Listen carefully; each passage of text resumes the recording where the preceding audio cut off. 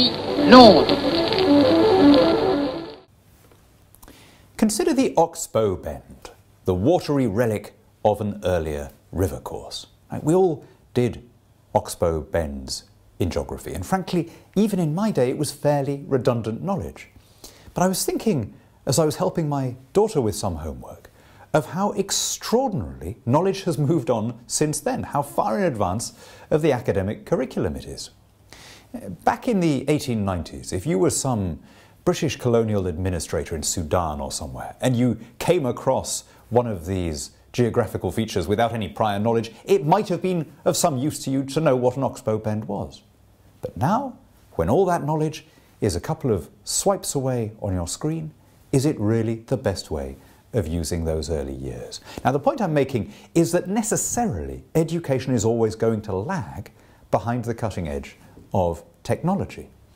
And in fact, it's a miracle that it doesn't lag further. And the reason it doesn't is because there's an element of innovation and competition and pluralism among schools.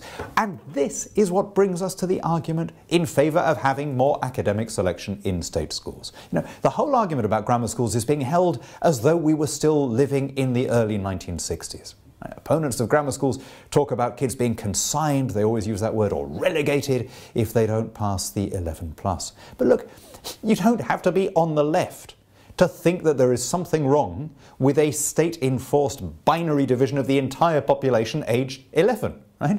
We're not living in the kind of industrial society that we had before the grammar schools started being merged. And actually, I think they were fairly out of date even then. What free marketeers generally want is not two kinds of schools, but a wide diversity of schools. Schools that specialise in sport, schools that specialise in music, schools that are good for kids who are not academically successful, and schools that stretch the ones who are.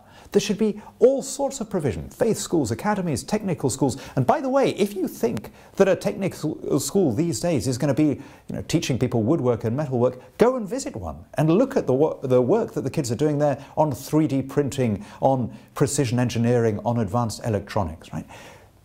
Different children have different aptitudes. Comprehensive schools are a vestige of an age when the scientific consensus was that differences in ability were largely environmental. But as Steven Pinker showed in his great magisterial study, The Blank Slate, scientific opinion has moved on. We now know that there are divergent, heritable differences in ability. And the idea of comprehensive education is like one of those Oxbow Bends. It's a vestige of an earlier way of thinking. The more pluralist you can make the school system, the better, not just for the kids who are academic, but the better for all kids. And here's the real irony.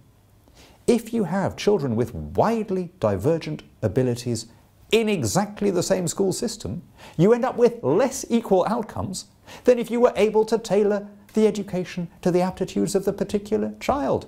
So here's the really happy news. It doesn't just optimize our resources. It doesn't just improve the kind of people coming in to the workplace and fit them for a modern economy. It doesn't even just make the kids happier whether they're in a technical or an academic or another kind of specialist school.